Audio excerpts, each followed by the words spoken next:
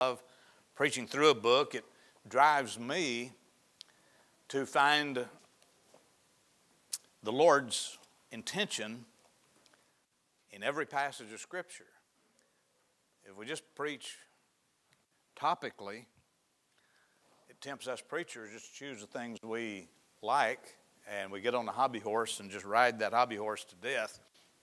And preaching through a book of the Bible, chapter by chapter and verse by verse, forces me to deal with that passage of Scripture maybe that I haven't dealt with ever before in preaching. And so it drives me to find out what's the Lord wanting you and me to know from this passage of Scripture. And commentators and preachers and teachers often neglect chapter 15 and chapter 16 in the book of Romans because they feel like they've handled most of the doctrinal part of the book and the dispensational part of the book, and they have done a little bit of practical part, and so 15 and 16 oftentimes just gets brushed aside. But I find that there's some great nuggets of truth in there that can help you and me. And that's what we're looking for today. And I need your help a little bit. Since we are down, you're going to have to amen every once in a while, maybe twice as much. Amen. So you're not that exciting. Well, maybe you can stir me up. Chapter 15, verse number 22. Let's look at it in the book of Romans. We're almost finished with the book. Got one more chapter to go. Romans 15 and verse number 22. For which cause also I have been much hindered from coming to you. He's speaking to the church at Rome.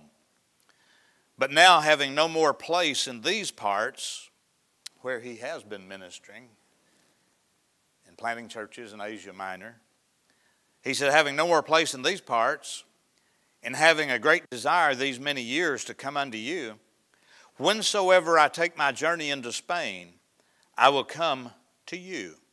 For I trust to see you in my journey, and to be brought on my way thitherward by you, if first I be somewhat filled with your company. We're filling each other's company today. Amen. We're here together. This is our little church community together, and we're filling each other's company. I benefit from being with you, and I hope you benefit from being with each other. Verse number 25. But now I go unto Jerusalem to minister unto the saints, for it hath pleased them of Macedonia and Achaia to make a certain contribution for the poor saints which are at Jerusalem. It hath pleased them verily, and their debtors they are. For if the Gentiles have been made partakers of their spiritual things, their duty is also to minister unto them in carnal things. Now those carnal things doesn't mean sinful. It just simply means things of a temporal nature. Money, possessions. And so he's saying these poor saints down in Jerusalem have fallen on hard times, and you folks are making up an offering, a love offering, to give to them to help relieve them, the carnal things, the money that they're giving. When therefore I have performed this and have sealed for them this fruit, I will come by you into Spain. And I am sure that when I come unto you, I shall come in the fullness of the blessing of the gospel of Christ. For I beseech you, brethren, for the Lord Jesus Christ's sake, and for the love of the Spirit, that you strive together with me in your prayers to God for me, that I may be delivered from them that do not believe in Judea, and in my service which I have for Jerusalem may be accepted of the saints, that I may come unto you with joy by the will of God, and may with you be refreshed. That's an important word right there, refreshed.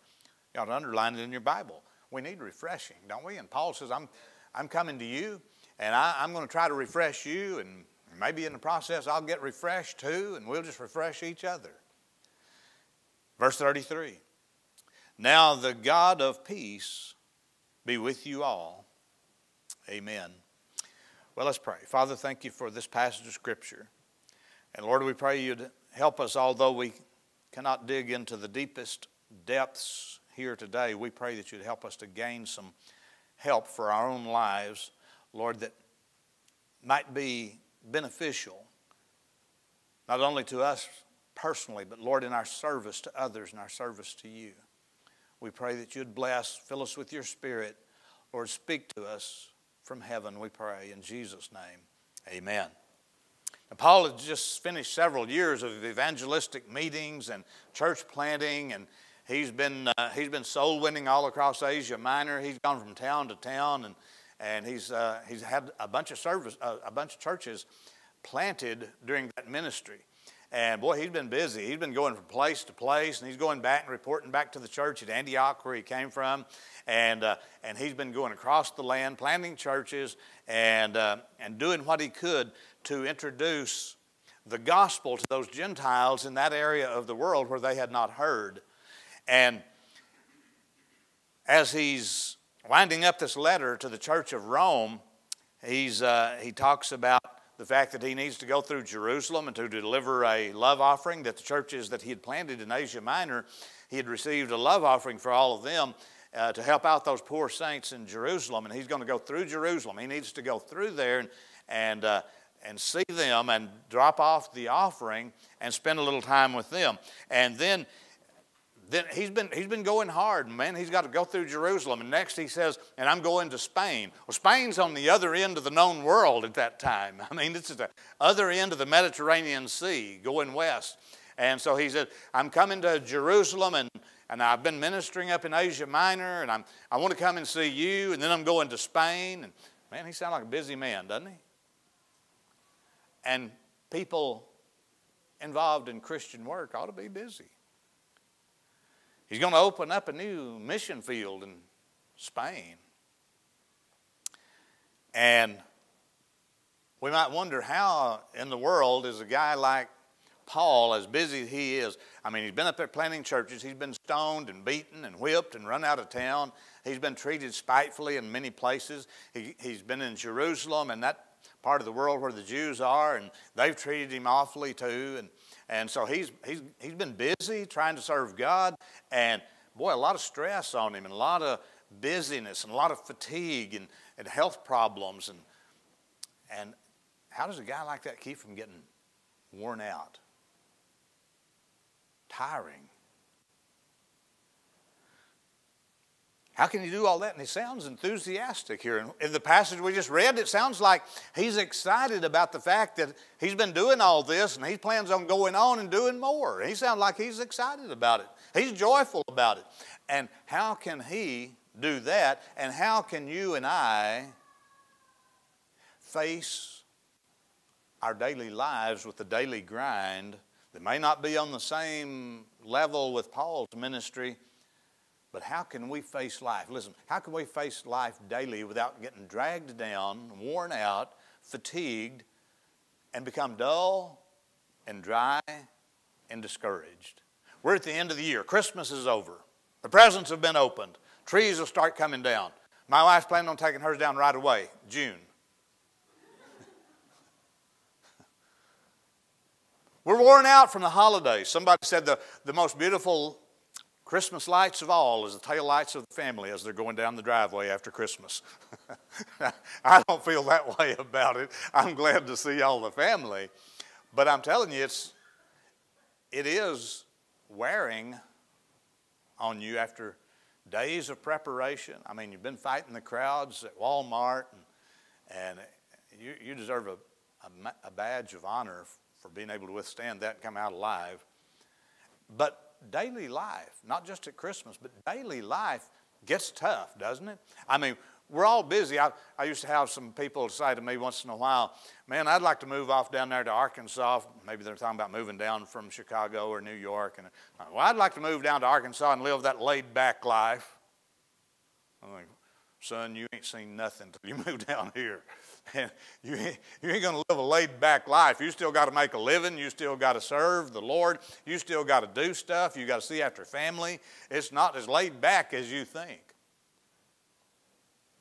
We have many things that come at us and wear on us and stress us and beat us down. But how, here's the question, how can we face those things and not just endure it?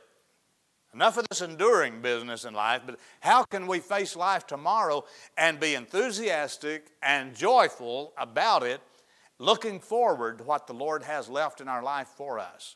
How can we do that? Maybe we can learn a couple of lessons from Paul this morning in this passage of Scripture. Let's see if we can.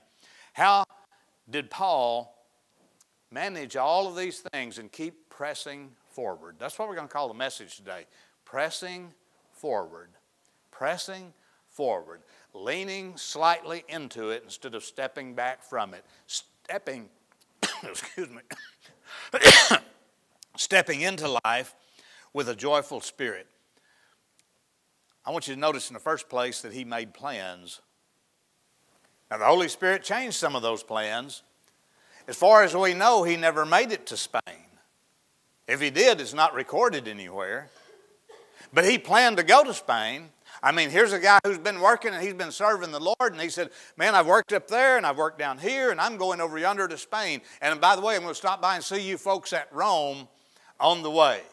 He was making plans. You know what will help your plans or help your life to have a little more joy in it? Listen, have some plans. Have some plans. Paul made plans. He declared his plans, and that is significant. He said, here's what I'm going to do. Do you know what you're going to do tomorrow, next week, next year? You say, well, it might not come to pass. It might turn out like Paul's plans. Evidently, the Holy Spirit turned him in another direction, and he didn't make it to Spain. Well, Paul was a godly man, and he was a Spirit-filled man. I mean, anybody that reads the New Testament can see that. So he didn't make worldly, fleshly plans and go into Spain. This must have been plans that he at least felt like was within the will of God.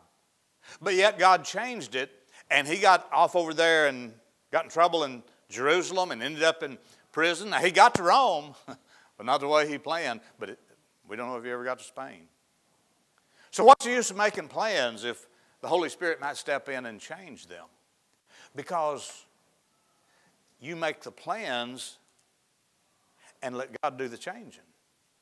We're not supposed to just sit back and say, okay, I'm sitting here and I'm not going to do anything till the Holy Spirit leads me. You may not ever get anywhere. And life may happen all around you, but not in you. Having plans is like seeing the breaking of dawn just as you're coming out of the dark night. You ever been out in the morning when everything around you, maybe you go get in your car to go to work, or you're going on a trip and you go out and get in your car and man, everything is black and dark, and in the eastern sky, finally, you see in all of that blackness, you see a little bit of the evidence of dawn coming. That's kind of encouraging. And then sooner or later, the sun comes up. Having plans will make your life that way. It'll put the sun on your horizon. Making plans is like being stranded on a desert island and seeing a ship coming towards your island in the distance. Having plans is like being in a deep pit with no way out and discovering a ladder. Having plans will move you and motivate you forward. How do you stay motivated in life? Make plans. That's what Paul did. More than being afraid of people, Paul was afraid of, he was afraid of not being used of God. In 1 Corinthians 9:27, it says this. Paul wanted to be used. He wanted to be busy, and so he was making plans. Now, if God came along and said, now, Paul, I don't want you to go over this way. I want you to go over this way. Paul was always ready and willing to let the Holy Spirit change his plans, but that didn't mean that he didn't make plans. In 1 Corinthians 9:27, he says, but I keep under my body and bring it into subjection, lest that by any means, when I have preached to others, I myself should be a castaway. He's not talking about losing his salvation. He's not talking about being condemned to hell. He's saying, I don't want to be a castaway. I'm saved and I've been serving, but I don't want to do something to disappoint the Lord and end up being set on a shelf like an unused appliance that you got at Christmas. Paul said, I want to be busy. I want to be used. I want to plan things. And if God changes it, it's okay. But I'm going to plan things in the meantime. And then if the Holy Spirit doesn't say, don't do that, but do this, then I'm going to go ahead with the plans. Hello? We ought to have plans. Paul did. Did he have any hindrances to his plans? Yeah. Look at verse number 22 in our text. He says, for which cause also I have been much hindered from coming to you. Much hindered. Hey, you'll make plans and you'll be hindered. You'll have things that pop up and change and you have no control over them. There'll be hindrances that come, but keep on making plans anyway. Keep on having a purpose in your life. Have a direction where you're going. He was encouraged by finishing his previous plans. In verse number 23, watch this. But now having no more place in these parts, there where he had been ministering, he said, I have no more place here. I went here, I wanted to come where there was no gospel preaching happening. I wanted to go there. He was an evangelist. He did not just decide to go somewhere and pastor and stay in one place. His calling was to be an apostle to the Gentiles. And he said, I went there to Asia Minor. I found this group of people over here. They needed to be saved. I led them to the Lord, planted a church, and I moved over here and did the same thing again. And he said there were some hindrances along the way, but now that I've finished all those plans, I'm done with what I planned to do over there. Finishing plans is encouraging. Do you ever start something and then when you finished it, boy, you went, you just felt relieved and you felt satisfaction from you planned it, you went about it, you worked at it, and you got it finished. Where I grew up in Izard County, we used to drive by this place up the road about a half mile from where I grew up, and there was a man who started a house there. He poured the foundation, and he put the 2x4 studs up and had walls all around that foundation, just 2x4 studs, no lumber on the walls. And it was just standing there like a skeleton. And I'd drive past that place. I'd go by with my dad driving when I was a little boy, and as I grew up, that old wall still standing there. It never got finished. It stood there until it fell over and rotted. Somebody planned to build a house, but it didn't get done. How discouraging that must have been. Do you set plans and don't finish them? Do you start a lot of things and leave it undone? There is a satisfaction that comes from starting something and then seeing it through. That's what Paul's saying. He said, I wanted to start some churches. I wanted to win some people to the Lord over here and over here and over here. And I've finished that. Now I'm coming to you folks at Rome. I'm going through Jerusalem and drop off the offering. I'm coming to see you, and then I'm headed to Spain. You know why he was so encouraged about what he was going to do? Because he could look back and see what he had done. When you finish some things, it's gratifying and encouraging to your life. He was encouraged by finishing previous plans. He had a godly desire to see those people at Rome. And because of that desire, he looked for a way to fulfill it. Romans 15, verse 23. But now having no more place in these parts, and having great desire these many years to come unto you, whensoever I take my journey into Spain, I will come to you.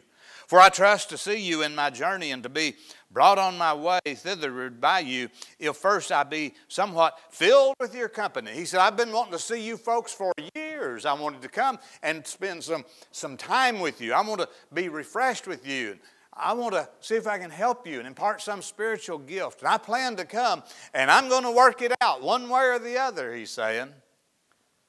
You know, it's good to have dreams, but we need to put feet on those dreams. If we don't devise a way to fulfill those dreams by the means of plans, it'll never happen. I mean, if we hadn't put some planning into this, we wouldn't have a building here today. If we hadn't put some planning into this, we wouldn't have some people here today. If we hadn't put some planning into this, we wouldn't be enjoying each other's fellowship. If we hadn't put some planning into this, there'd never have been anybody in that baptistry. If we hadn't put some planning into this, there never would have been a Liberty Baptist Church. And if you hadn't planned to be here, the place would be empty. So having dreams and a vision of what you want to see happen, that's great, but you got to put feet on it. Devise a plan. How are you going to make it work? Paul had looked this over, and he had decided how he's going to make it come to pass. I'm coming from Asia Minor, I'm going to Jerusalem, I'm going through Rome, and then I'm going to Spain. He had the plan made. Now, did he get there? I don't think so. But he had a plan, and he was working his plan. Sometimes your plans change, and that's when some people just quit. When plans change, it doesn't work out. There's a story about the young and cocky cowboy that was out on the street there in the old western town, and this old man leading a mule come walking into town. And the young cocky cowboy pulled out his 6-gun and started shooting the dirt right in front of the old man. Bang, bang, bang. Start dancing, old man. Bang, bang, bang. And he's shooting the ground, and the old fella danced in the dirt. And then the fella's pistol clicked. And he stood there, the old man stood by his mule, and he said to himself and to that young cowboy, he said, "You've pulled the trigger 6 times, and I heard it click. I think you're out of bullets." And he reached in his saddlebag and pulled out a 12-gauge shotgun. And he pointed at the young man. He said, "Have you ever kissed a mule before?" And the young cowboy looked at him and he said, "No, sir, but I've always wanted to." Sometimes we don't end up doing things the way we had planned, but we don't quit. Paul was sensitive to the leading of the Holy Spirit. And his plans got changed, but he kept on going until the day he died. Joy comes when we have a map of what we want to accomplish. And we put plans to it, how we're going to accomplish that. Paul gives us another clue about pressing forward. We want to press forward in life, don't we? Who wants to just sit still? And I've heard some preachers say, "Man, I don't want to burn out, so I'm going to rest and not do anything anymore." And I heard other preachers say, "Man, I'd rather rust out as to rot out," or something like that. Butchered that one, didn't I? So there's another clue about pressing forward, how to get forward in life and enjoy it. Paul, what did he do? He found purpose in planning to help those in need. See, his plans weren't just to satisfy himself. His plans brought joy to him, but it was through helping other people. Remember those churches he planted? Remember those souls he led to the Lord? Remember that he said, "I'm going through Jerusalem and take some money to relieve those poor saints"? He was interested in helping others. Verse 25 in our text, he said, "But now I go unto Jerusalem to minister unto the saints. For it hath pleased them of Macedonia and Achaia to make a certain contribution for the poor saints which are at Jerusalem." He was thinking about helping those people out. There's some people down there they're not eating.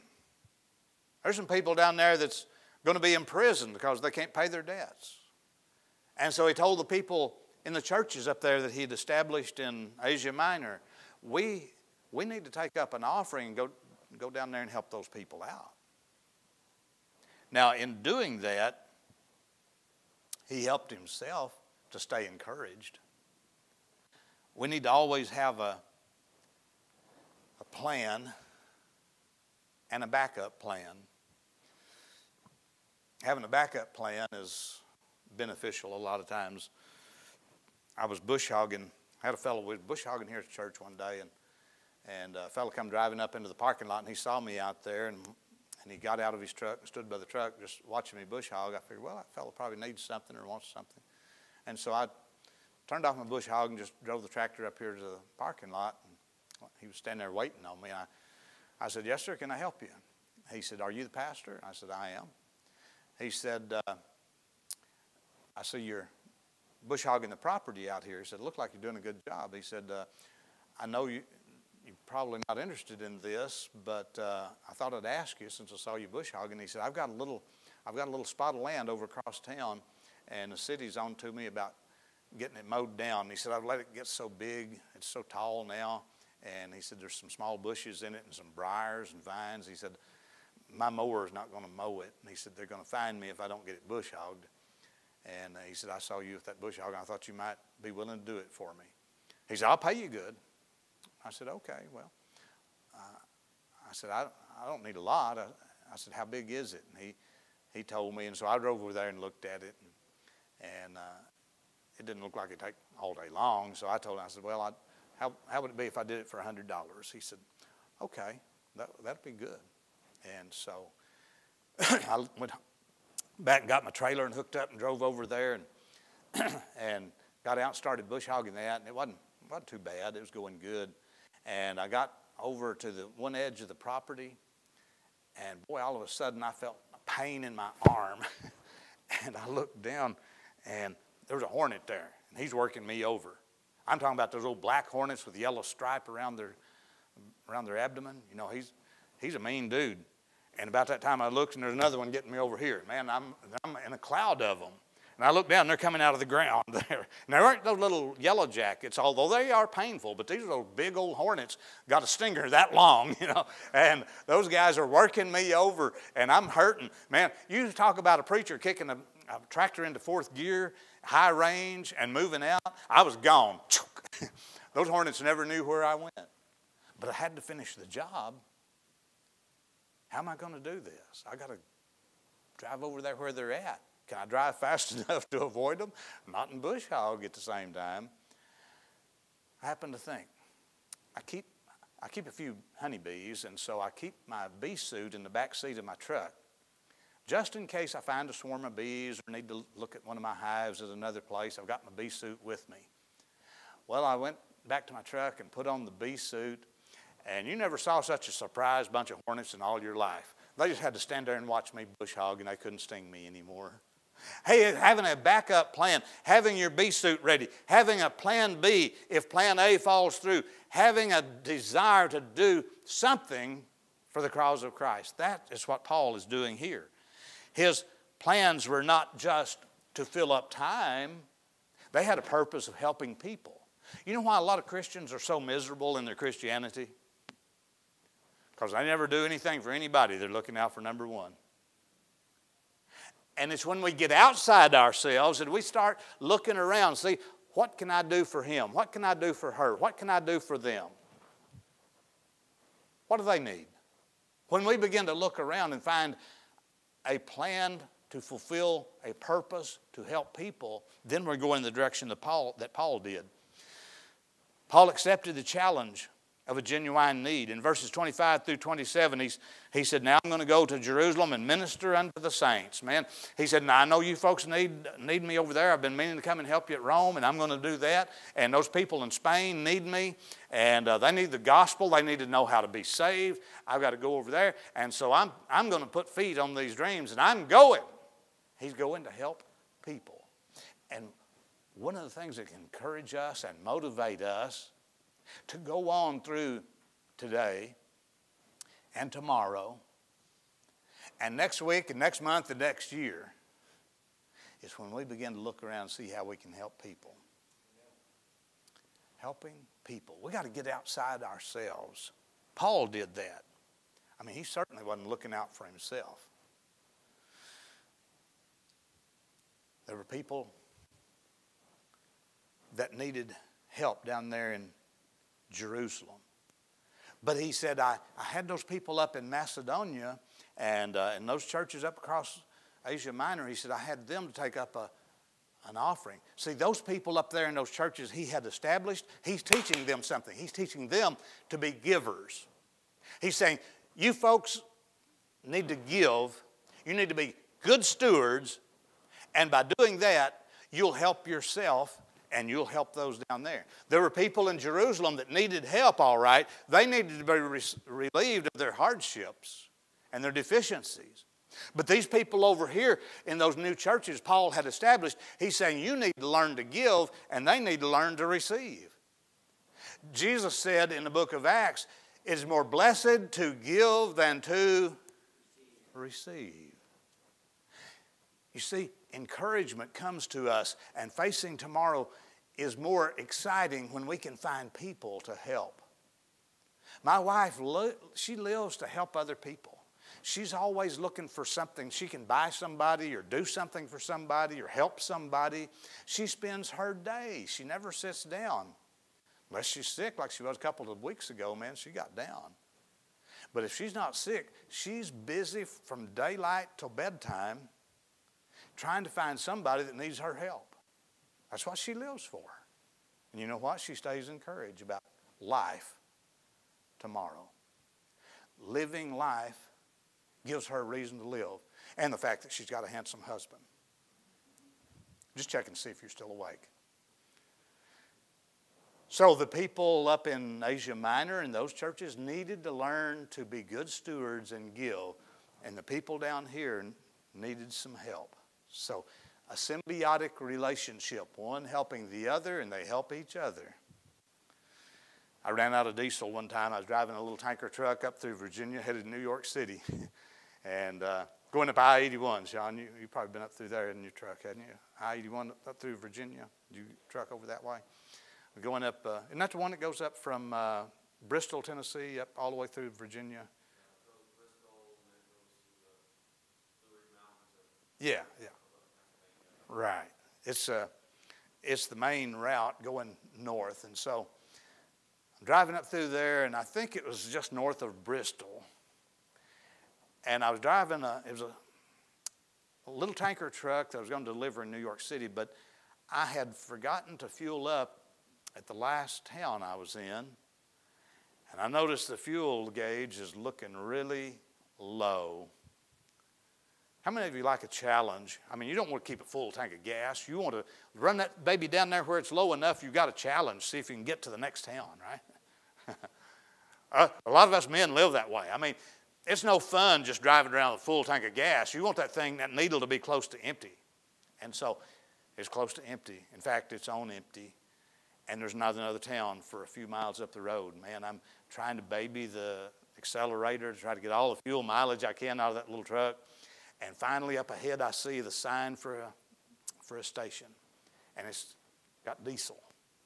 And so I think, boy, looks like I'm going to make it. Thank you, Lord. And about the time I hit the exit ramp, boom, it quit.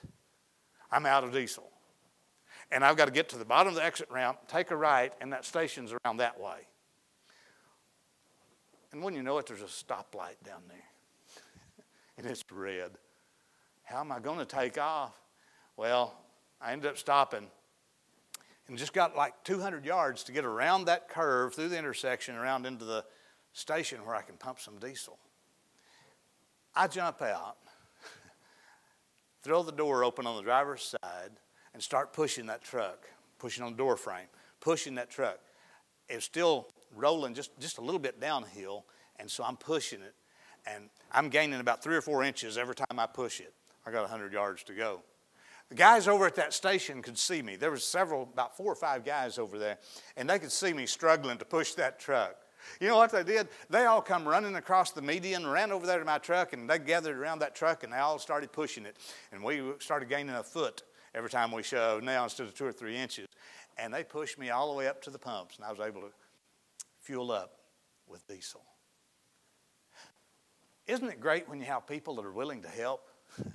I mean, these guys could have stood over there. They could have stood over at the station and pointed and laughed and said, look at that idiot. He's over there trying to push a truck by himself. But this gave them purpose. They were helping somebody in need. They probably got home that night and probably sat around the table and told their wives and kids how they helped up some nut from Arkansas push a diesel truck into a fuel stop. They had purpose. And when those people at Jerusalem were poor and needy, these people up here in Macedonia and Asia Minor just said, we're going to help them out. Isn't it great when you're in need and you got people to help you out? Paul was busy trying to find people to help out. That was his life. And in verse 27, we see that they discharged their debtorship. Paul said, you people up there in Asia Minor, you were Gentiles. You were away from God. You didn't have the Scriptures. You didn't have the gospel. You didn't have any hope of eternal life. And the Jews down here, they had the Bible. They had the Word. And the church sprang up in Jerusalem and began to spread northward. And because of the Jews down there in Jerusalem, the Word of God through me, Paul, got up here into Asia Minor, and you Jews got saved. Now you don't have to go to hell. You owe them a debt down there. And they repaid their debt by giving offerings to those people. Well, let me hasten on. Paul arranged a map of efficiency. He, in verse 28, he said, when therefore I have performed this, there in Jerusalem with the poor saints, when I have performed this and have sealed to them this fruit, the offering, I will come by you, Rome, as I head on to Spain. See, he planned out a map. He's saying, I'm coming from up here, down here to Jerusalem, then I'm going to Rome, and then I'm going to Spain. Sounded like he had it detailed out, didn't he? When you make plans, do you detail them, or do you just think it'll all work out? It takes putting some details in the plans. A lot of us have things we wish would come to pass, but we don't put the details how to get there step by step. Paul's saying, here's how I'm going to do it. A disorganized life. Are you listening to me? A disorganized life will be discouraging to you because it's going to fall flat so many times if you don't have detailed plans to get you from point A to point B. I went outside one day. I was going to take something out to the shed and store it away. And I got out on the porch and I saw something laying there that needed to be picked up, some trash, and so I went to put it in the trash can. Got it put in the trash can, and I saw something else that needed to be done over here, a tool, rake or shovel or something that needed to put away. And so I took it and put it away, and I'm zigzagging all through the yard. Pretty soon, my wife said, I thought you was going to put that thing away that you started to the shed with. I said, well, I got sidetracked. You ever get sidetracked? See, I didn't have all those other things planned. And it threw me off track of getting the main thing done that I intended to do. If we don't put details to our plans, step-by-step plans, hey, New Year's coming up. Got any plans? You going to just stay on autopilot? Or are you going to make some plans? Paul made plans. Let me give you the last one. He prompted his heart toward refreshing relationships. How did Paul press forward? He wants to lean into life instead of stepping back from life. He's pressing forward. And how did he do it? He did it by looking forward to the encouragement that he could get from relationships. No man is an island. We don't live to ourselves.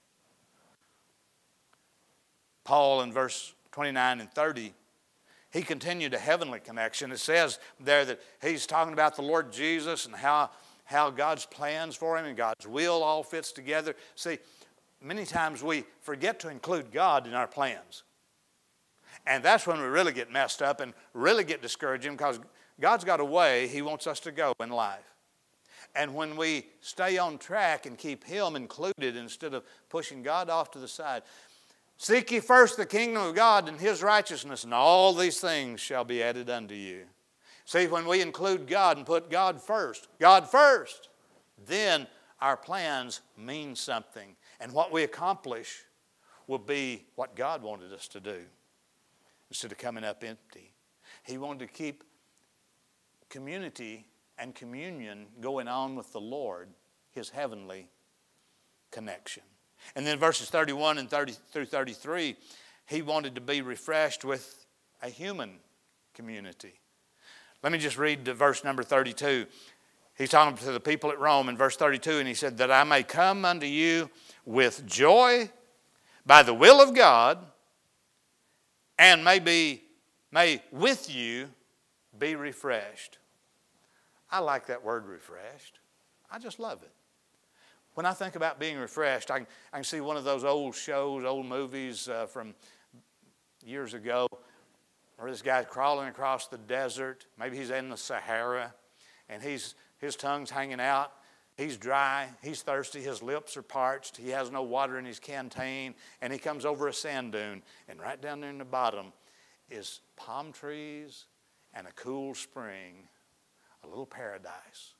Does that sound refreshing? I bet it was to that guy who was crawling across the desert. And life can become like a desert. And it become dry and dull and boring and meaningless because we haven't had community and refreshment from God's people. Now, you people that are watching online, I am so glad you're watching. And some of you had to watch online today because it was the only way you could make it work. But some of you need to get off the sofa because you can be here. Now, if your health keeps you from coming, I understand. I'm glad we've got the capability to come to your living room by the way of internet, and we'll always be glad to have you watching. We treasure you. But if you're able to get out of that chair and drive, or have somebody to drive you, you need to be in community with the people. You see, when Paul went to help people, he wasn't thinking of himself. Some people don't come to church because they think, well, I can watch online and that's all I need. All I need. What about your brothers and sisters and what they need? Hey, I guarantee you when people look around in the church house and they see other folks worshiping the Lord, they see other people serving the Lord, they hear other people giving some amens, and they hear the singing and can look into the eyes of the people who are singing and preaching and teaching. When we're together in a live community, you're helping others, not just yourself. You see, Paul got rid of the selfish desire to just be his own man and not need anybody else. He needed refreshment with the people of God. Thank God for the internet, cameras, YouTube, Facebook, and all the things that bring us into the homes of people. But if you're able to get into the church house, that's where you belong because you help your brothers and sisters. Isn't that true, folks? And you that are here today know that. I'm saying this for the benefit of those who might just be thinking, well, they're getting everything they need. They're hearing the same thing you are by sitting in their living room. But it's not the same. It's like that one preacher that said to a guy, said, I can see everything I need to see and hear everything I need to hear just by watching church on the internet. And he knew the guy's daughter played softball. He said, why don't you have your daughter to play softball by internet? He said, well, she needs to be there in person to play softball. He said, that's my point. To play softball and to be in community with your brothers and sisters, we need to be there. You see, because it's not just about me or you, it's about the community of others. We need each other. Well, I had enough points to bore you for another 30 minutes, but I think I'm going to quit right here. And what I want to say is, plan your life. Don't try to set it on autopilot and just, Siri's trying to butt in, never mind. Don't just set your life on autopilot and have just knee-jerk reactions to what happens around you. Put some plans in motion. Write it down so you can remember it. What do I want to do this coming year? I mean besides lose weight. Besides diets. Besides exercise. I know how that exercise goes. It lasts about 3 weeks if you're lucky. I'm talking about making some plans that will put you closer to God and closer to your fellow man. What are your plans? Let's pray together. Father, I pray that you'd bless us today. Help us, Lord, to take to heart the lessons you've shown us from the life of Paul in this chapter. And Lord, I pray that you'd help us not to just be dreamers, but doers. Help us to put feet on our dreams. Lord, help us to have plans and then plan that work and work that plan. I heard that you either fail to plan or you plan to fail. Lord, I pray you'd help us plan to fulfill your will. Lord, if there's people who are not saved listening at this time, I pray that today they'd understand that they're a sinner, like the Bible says, for all have sinned and come short of the glory of God. Lord, I pray they'd understand that Jesus died on the cross to pay their sin debt in full. Lord, I pray that they'd realize that you're just a touch away and you can give them that salvation because of what Jesus did. If they'll simply put their trust and faith in the Lord Jesus and what he did on the cross, I pray they'd do that today, they'd accept Christ as Savior. I pray for the Christians, Lord, that may have just been living life helter-skelter, disorganized and dissatisfied. I pray that they'd begin to build some plans and then work those plans. Lord, to serve you and to help others. I pray you'd bless us today during this invitation time. In Jesus' name, amen.